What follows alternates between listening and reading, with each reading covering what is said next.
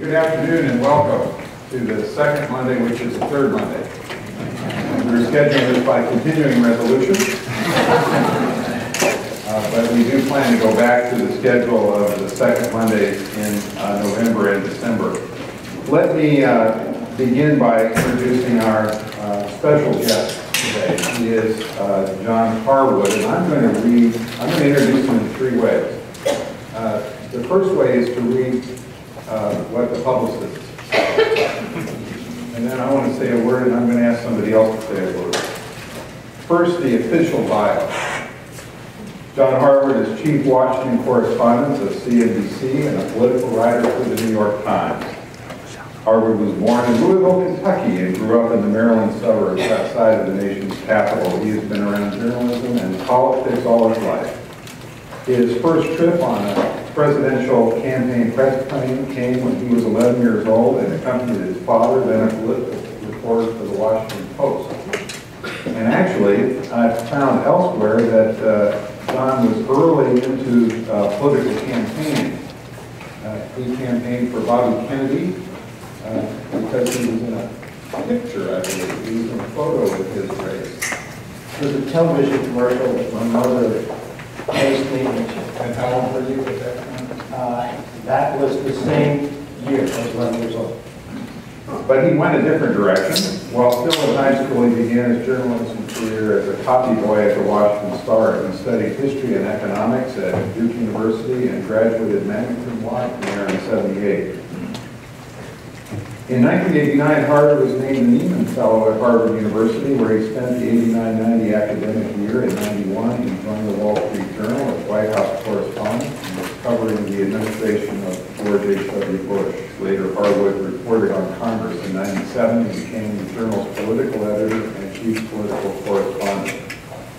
He writes the newspaper's political column, Washington Wire, and oversees the Wall Street Journal NBC News poll. In '06, he joined CNBC as Chief Washington Correspondent.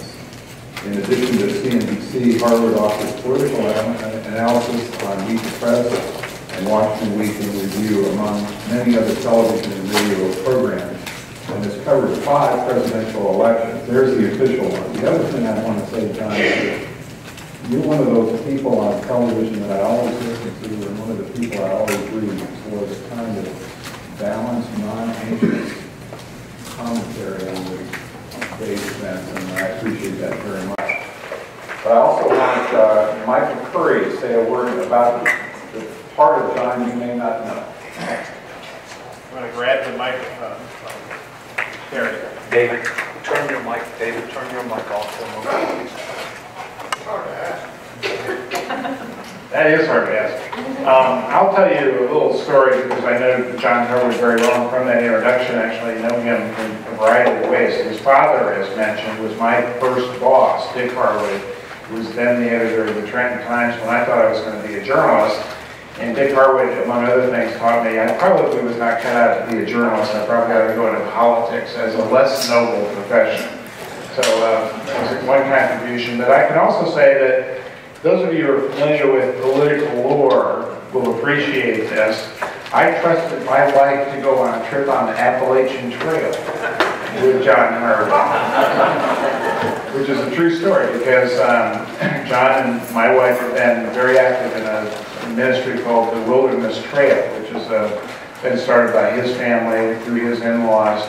And they go off together and camp with youth groups on the Appalachian Trail. So he was a chaperone with my wife on a group that my son has been a part of, and we've gotten to know each other very well through that. In fact, he was at my house Saturday night for exactly that. I can kind of on the personal side reflect on John Harwood as someone who is a very committed Christian, someone who I think thinks about values and the things that matter in our public life and how those issues get addressed in our public realm.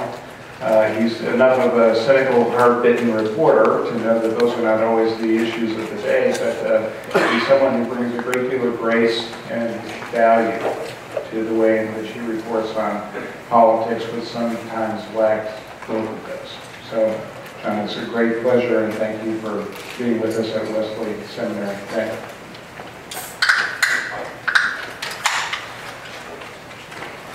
John, Can I respond for 1 second? So it was even more pointed than Mike was suggesting, because the week before I went with Deborah McCurry to chaperone the youth group on the Appalachian Trail, is when Mark Sanford, the governor of South Carolina, was busted for having an affair with somebody, having told the press that he was hiking on the Appalachian Trail. And so when I was on TV before leaving on this trip, one of the anchors said to me, so I understand you're going to be gone next week. Where are you going? I said, I'm hiking the Appalachian Trail.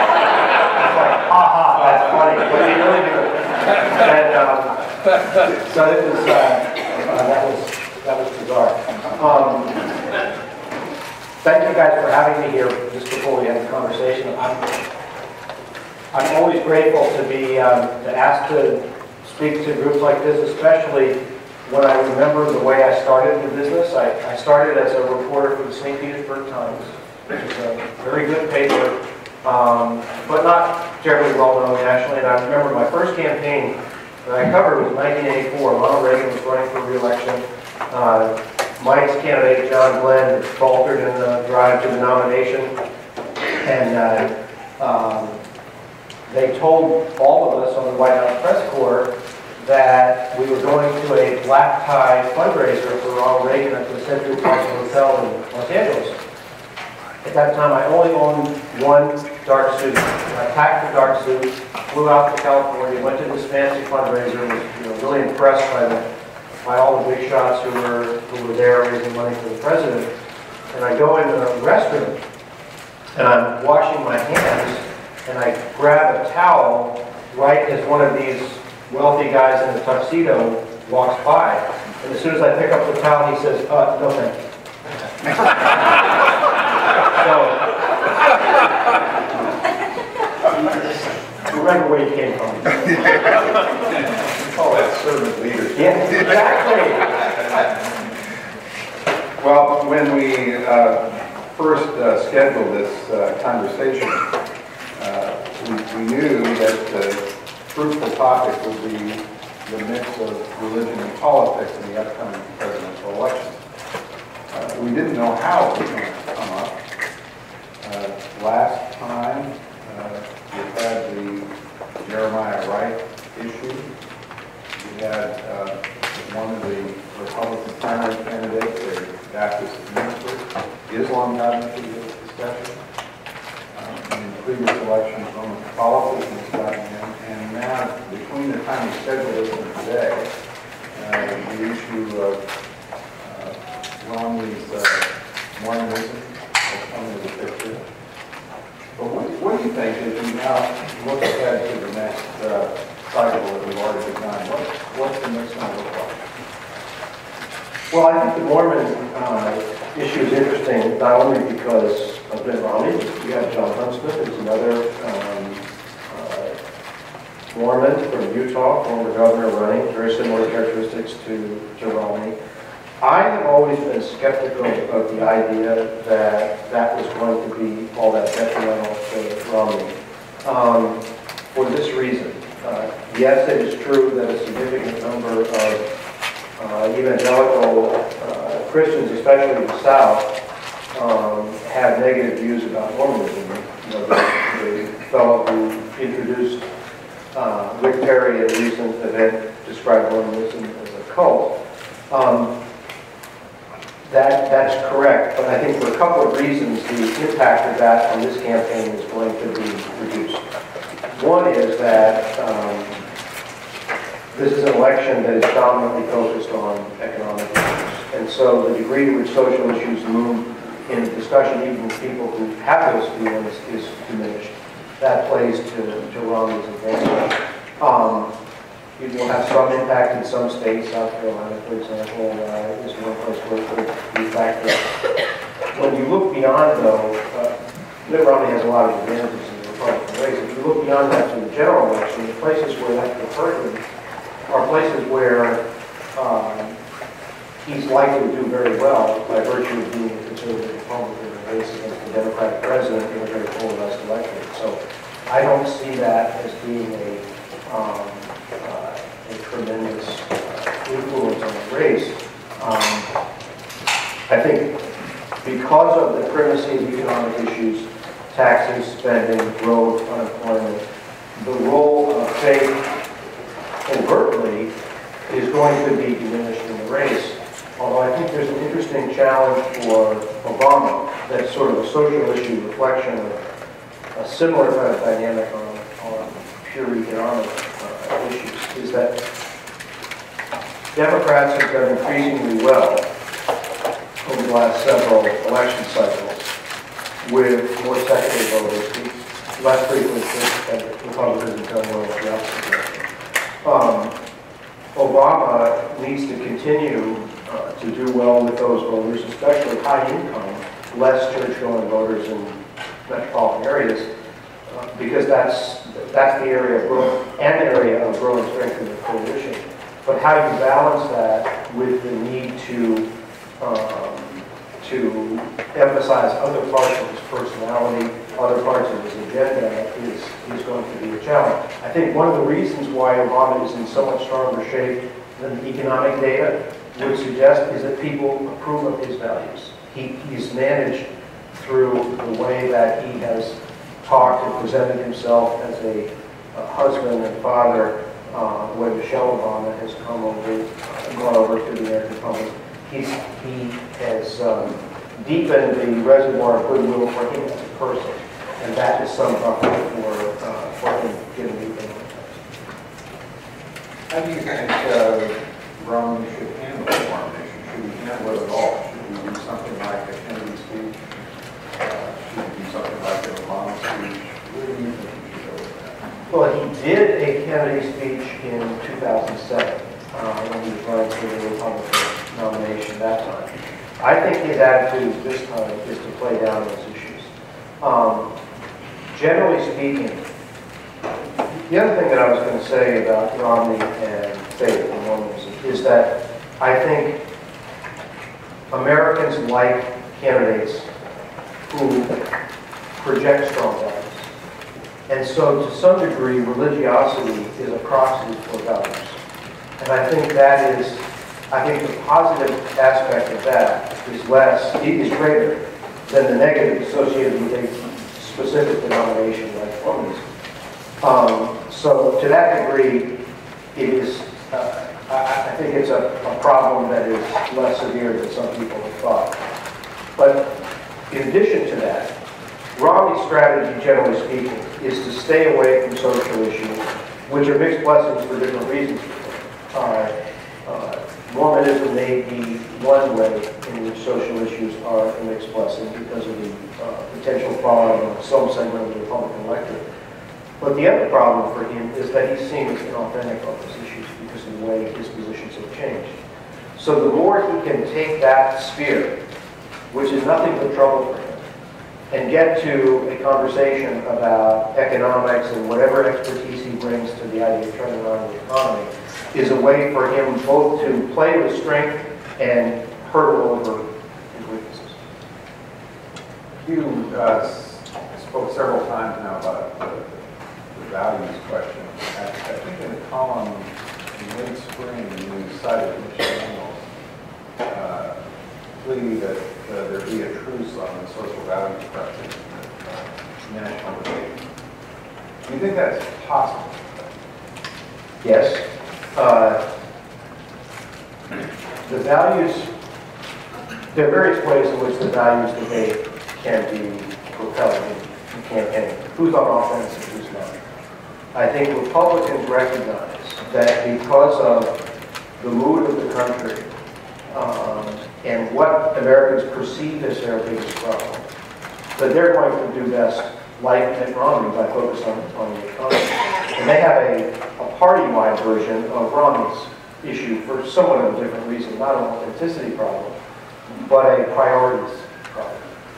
And you also have the phenomenon that public opinion has moved, continues to move, away from the conservative Republican direction on some key issues. Gay marriage, for example, is more popular than it was 40 years ago, 8 years ago. The issue of gay rights generally, gays in the military. The public, I believe, is on a continuous and long-term sort of drift toward greater and greater tolerance, which over time is to the benefit of the Democratic position on those issues. So I think you're likely to see the administration, you've seen the president in some of his fundraising speeches, hit Republicans for their stance on those issues. And I think that's because at a time when the economy's bad, he's looking for tools because he doesn't have much to talk about on the economy as he might in different circumstances. So the Republican interest, generally speaking, is to say those issues which may turn off well-educated suburban, college-educated suburban voters because their attitudes are different from ours. We can talk to them about taxes, we can talk to them about economic growth. All those, I think, are what Mitch Daniels, Romney, other Republican strategists think is a more promising conversation. If it's a binary choice from you're either talking about social values or you're talking about economics, what happens when, how do other values fit into the conversation? So, for instance, compassion or liberty, fairness, all of those are the values kinds of words that might make their way into the conversation when perhaps gay rights or abortion not. I think definitely those values are going to make their way into the conversation. The question is who benefits from them. In different times, in different sort of particular political matchups, the net, positive or negative, can vary. Compassion and fairness in some elections has worked against Democrats because it has been perceived by other voters as special pleading at the expense of the strength and vitality of the economy as a whole. And I think that is an argument that Republicans will make. You've got a real direct trade-off in the discussion about taxation. The president has proposed as a way of financing some of his proposals to create jobs and direct government spending toward payroll tax cuts. He wants to pay for those by raising taxes on people at the top of the spectrum. The argument from conservatives is that that would damage the economy and growth and vitality of America's economic engine and hurt everybody. Democrats say no, it won't, but at root, it's a fairness and justice kind of argument. So there you could have those two dimensions pitted against one another. The public opinion polling would suggest that the president has the high side of the issue because when we've seen in our NBC Wall Street Journal polling consistently, people want taxes raised on those at the top. But that doesn't always translate into effective action in Congress because there's a difference between what shows up in public opinion polls and how members of Congress vote. And it is also possible, and we've seen this in many elections, that people may agree individually on some issues with a candidate on one side, but in the totality of the impression they draw of the effect of the other side, that somebody conveys greater strength, a greater sense of direction, a greater sense of leadership, they can get past individual issues on which they're on the short side. We don't know how that's going to play out. There are some, when these questions come up, who say religion ought not have any voice in something as important as the presidential election. What's your To me, that doesn't make any sense because I think an election needs to be about what the priorities of people in society are. And religion, even if mainstream denominations, Methodist Church, for example, have lost strength over recent decades, for most people, religion still plays a significant role in their lives. And so it informs their value choices, it informs the way they spend their time, the way they raise their kids, their aspirations for themselves, their families, their neighborhoods, their community. And so candidates can't speak to those shared aspirations. They're not speaking to voters. Now, that doesn't necessarily translate into particular prescriptions about how in a tangible way religion ought to factor into the public sphere, but the faith of candidates, that they have a faith, I think is important. We were talking about Mormonism a second ago, and you think about barriers to political advancement that have been shattered over the years. Ronald Reagan was divorced.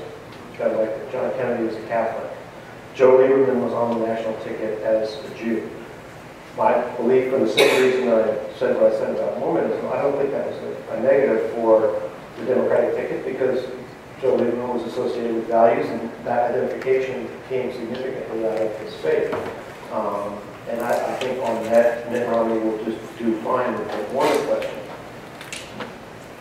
When will we see a president who professes no faith? No time soon. Not my opinion. So the obligatory shots of the president entering the church on Sunday, or the candidate entering the church on Sunday morning, will there be there? Absolutely, it will be there. I think that would be,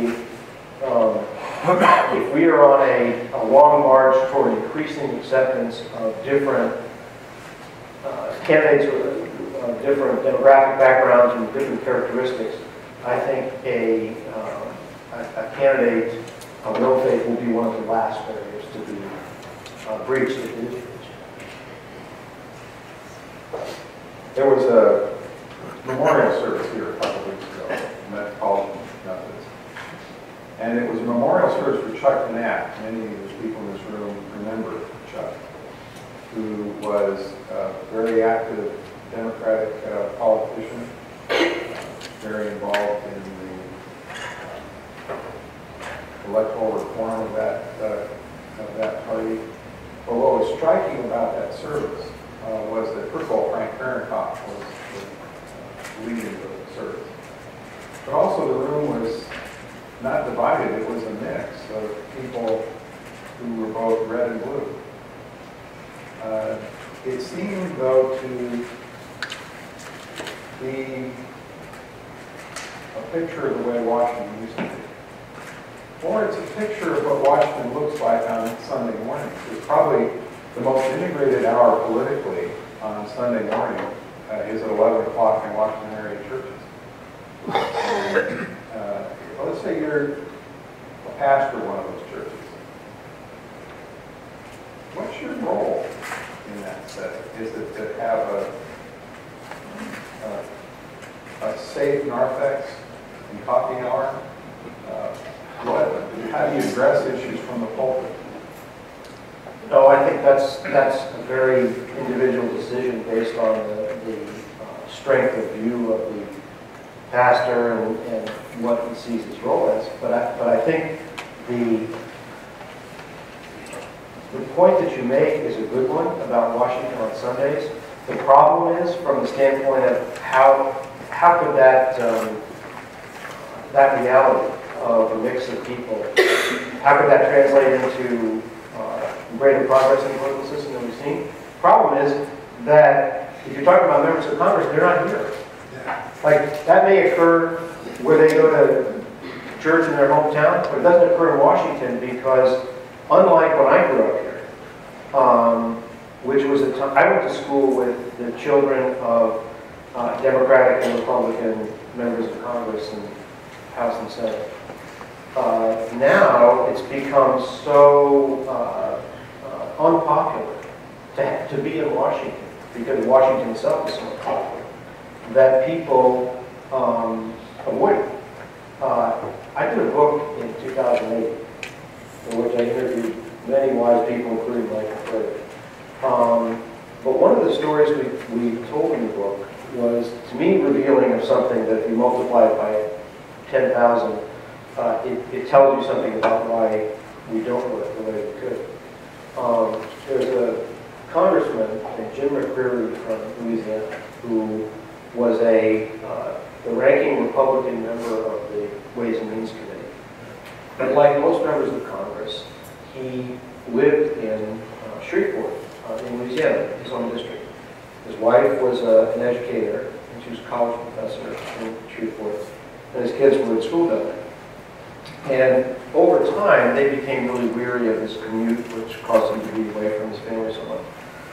So he was all set to retire, even though it looked like he was in line to become the next chairman of that committee, which was a career aspiration of his.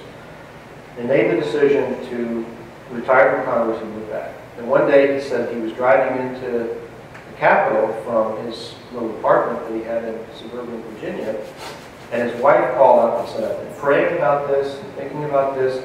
I have decided we're going to move to Washington because I want you to be the chairman of the Ways and Means Committee. I want you to have that opportunity that you want to do." So the family sold their house in Shreveport. They moved to Washington.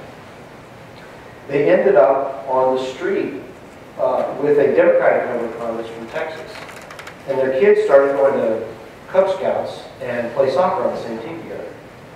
And for several election cycles, McCreary had participated in raising money to defeat this Democratic member of Congress, because that's what people do in Congress. They pick partisan sides, and to the extent you have some clout, you raise money and you try to beat the other guys.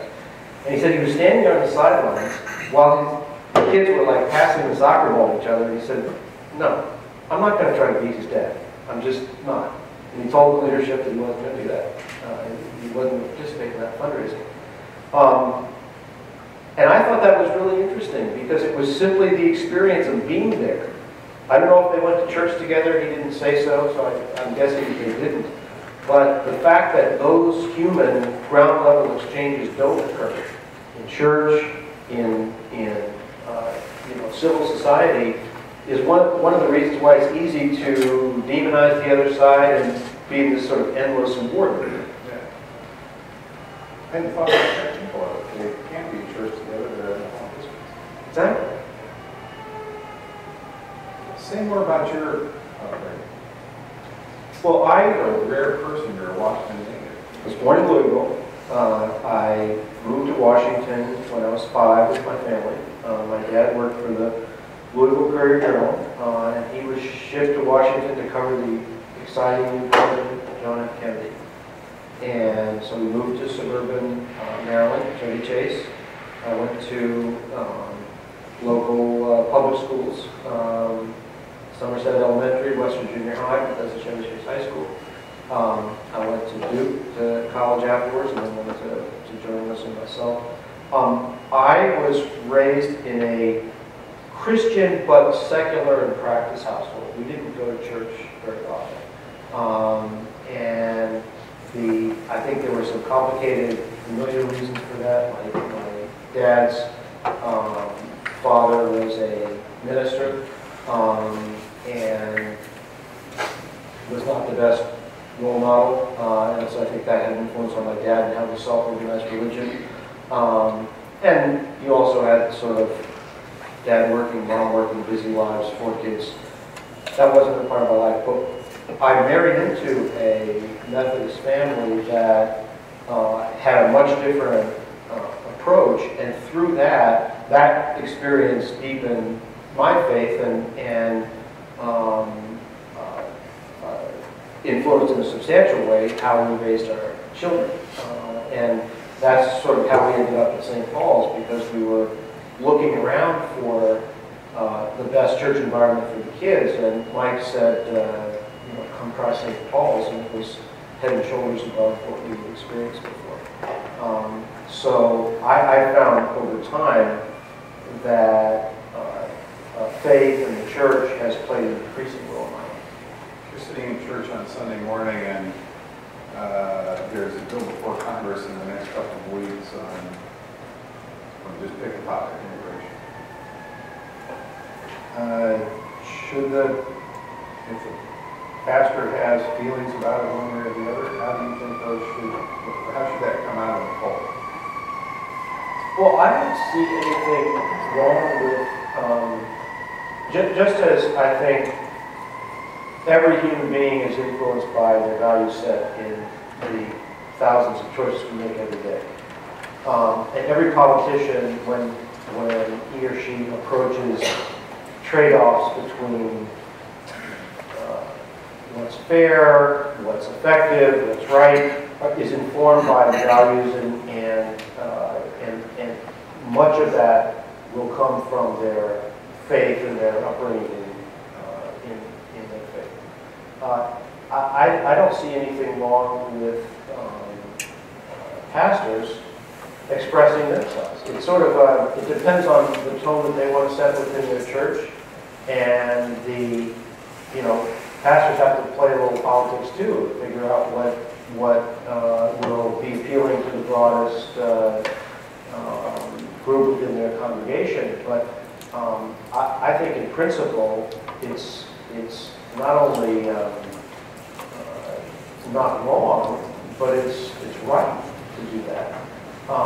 And one of the problems, I think, if you take a Democratic perspective, Mike has been one of the leaders within the Democratic Party, figuring out ways to talk more effectively about faith because of some of the trends that I talked about, where Republicans have become identified as the party of religious faith to a much greater degree than Democrats. A lot of Democrats have assumed it's sort of toxic to talk about those issues because you're going to offend people.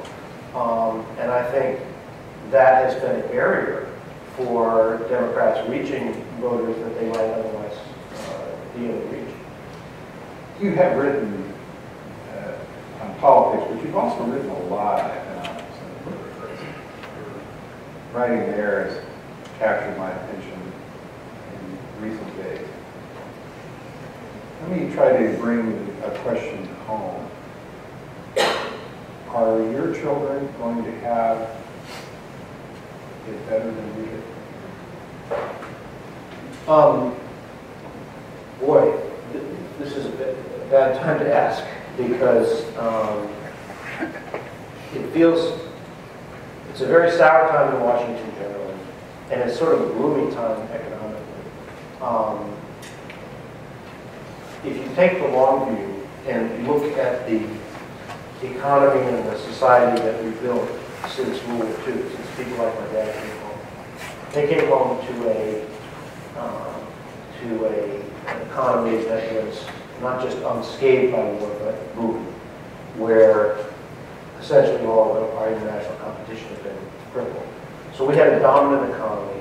We had GIs come home to go to college, raise the sort of productivity level of the workforce, and all of those factors produced a huge growth in the American middle class, suburbanization of the country.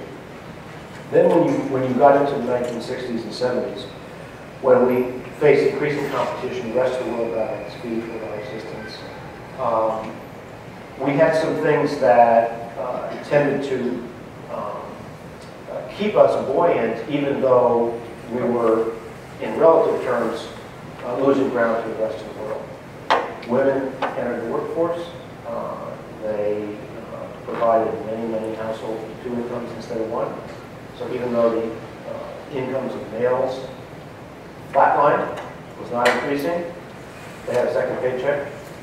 When you got through the 70s and 1980s, you had, we got into the Clinton era of the 1990s, yet the economy seemed to take off. You had the internet stock market boom. You had a real estate boom that followed that, all of which provided sources of financing for people to continue consuming at rates, even though we were facing this tremendous competition. Well, now the stock market bubble is gone, the real estate bubble is gone, the way in which people finance their lifestyles the props have been knocked out from under that. And now we're left with an economy where we've got tremendous pressure internationally that has the effect of depressing wages of average people. And no clear way to transition fast from a demand-driven consumer economy to one where we innovate, produce things that the rest of the world wants to buy more than we want to buy their stuff. So it's a pretty daunting economic picture. I think people, the kids of upper middle class families who go to good schools and develop skills and work hard are still going to have the opportunity to do fine. But generally speaking, I think the outlook, when you add on top of all that, the debt that we've accumulated, the fact that people like me are going to be retiring, getting our Social Security and Medicare, the number of kids behind us is small relative to the number of people who are going to be added onto the system. It's depressing picture at the moment. Sorry, oh darn. Well, take that back then to the question about the next presidential cycle. It seems to me American politics has always been about the Delta, or has in our lifetime it's been about the Delta. Famous in the Reagan election are things that are you better off now than 4 years ago? So the Delta is just a 4-year Delta. Do we see progress in 4 years? Now if you take the Delta out to a lifetime,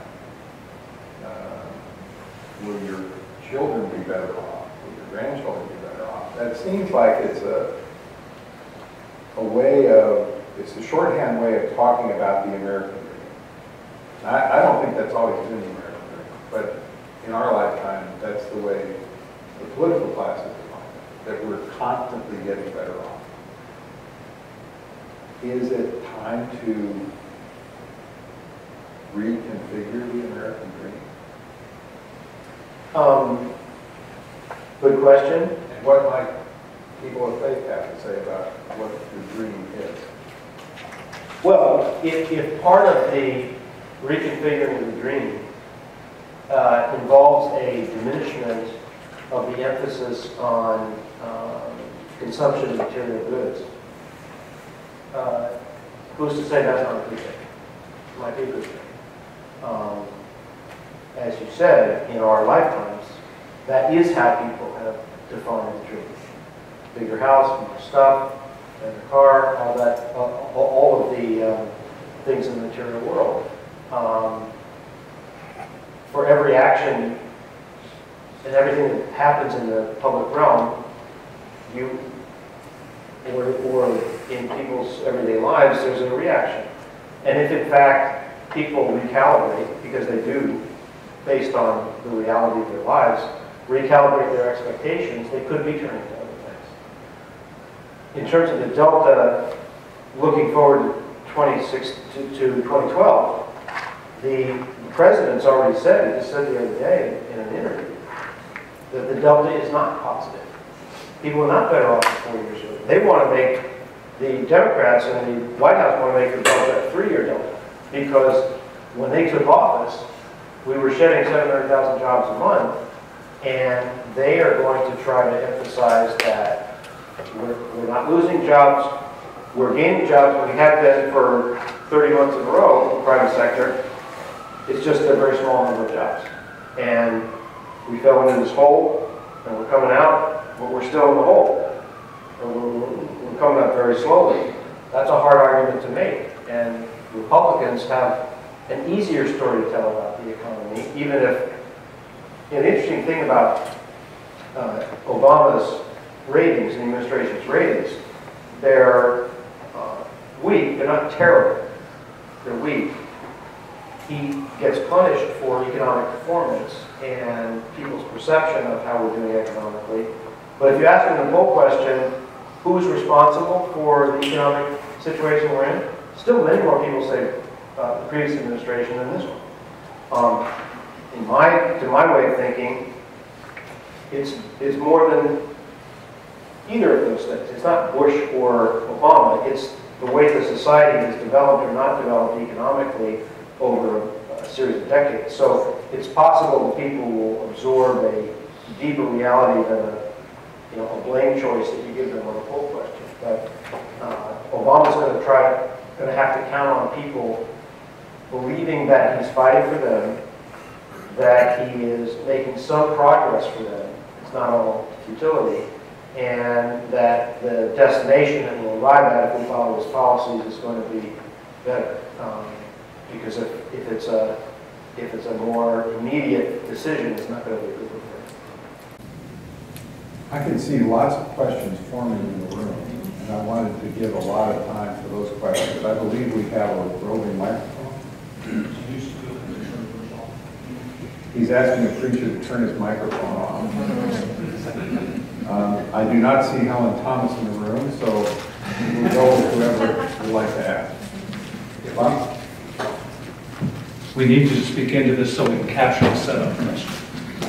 Thank you very much for your remarks at a very timely moment. You've known a lot of elected officials in your time. Could you think of one or two whose faith has enhanced their ability to do their job? Well, I think everyone that I know who has been an effective public servant has, to some degree, rooted their faith in rooted their public decisions in their faith. I'll give you one example in particular that I think of. I think somebody that I became exposed to very early in my career. I covered his presidential campaign when he ran for president against Mike's candidate in 1984. He was a very bad presidential candidate, but he was a very good governor. His name was Reuben Askew. And he was a Baptist. He was known in Florida for, he was a teetotaler. But the real stand-up moment, I think, there were a series of things that Askew did that were bold in the context of the state of Florida when he was governor. He was pro-civil rights. He was for changing the system of taxation and political patronage in Florida that had vested a tremendous amount of power in rural interests to, which in his view retarded the development of the state. But he took a stand. There was a move on the ballot to have casino gambling for the state of Florida, and he campaigned against that, even though the state very badly needed the revenue. And it was really a pretty direct sort of value choice between one side saying we're going to have more money for our schools if we pass this program. We had on the other side Askew campaigning on it purely on the basis of the fact that he was wrong, that he felt it was wrong. And that doesn't mean that he was right in that choice, but it was a very direct application of what his faith told him to do, and he won the fight. He lost it in the long run because we've seen the way states have become increasingly dependent on gambling revenue. But I thought that's one example that comes to mind. Let me just conclude by thanking